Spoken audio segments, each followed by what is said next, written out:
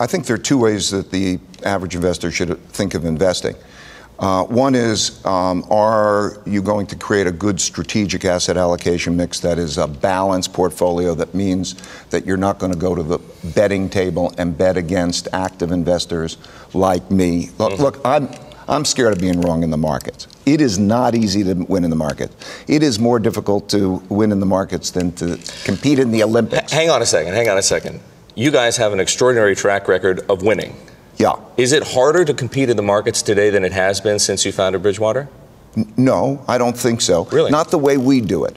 And the reason I'm saying not the way we do it is we don't take systematic biases. I think for a lot of people, they're systematically long everything, you know?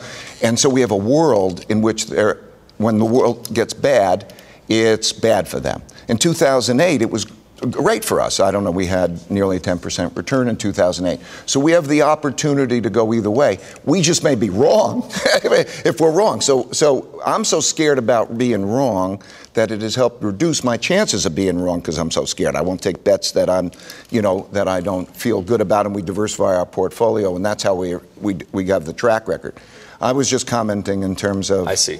Let's say, you asked me about investors. So I'm trying to go back what an investor should do. Well, and what you think is appropriate for your here's investors, what you guys are doing. Well, I want to just convey to investors. I think in the average investor, most everybody, don't compete against pros like ourselves or other people. Don't making tactical asset allocation bets or moving around in the markets because you're probably going to lose.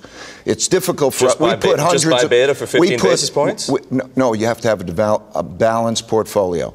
In other words, think about how you're going to have a balanced portfolio. What you know is that asset class as a whole, over a period of time, are going to outperform cash. Mm-hmm. Okay, that's the most thing that you could be most comfortable with. If they don't, you have a depression. The only times that hasn't happened.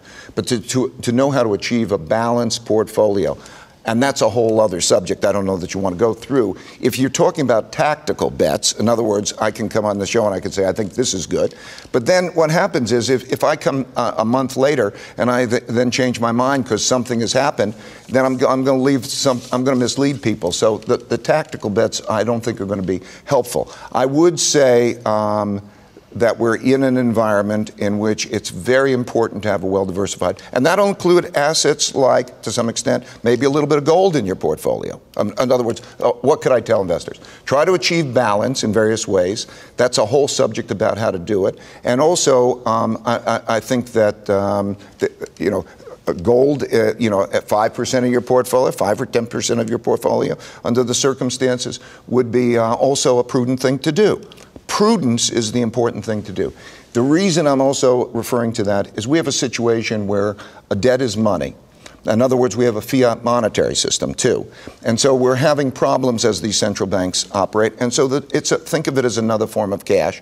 And when cash now has 0 or 0% interest rates or less, think of it as one of those possibilities in terms of how do you create diversification.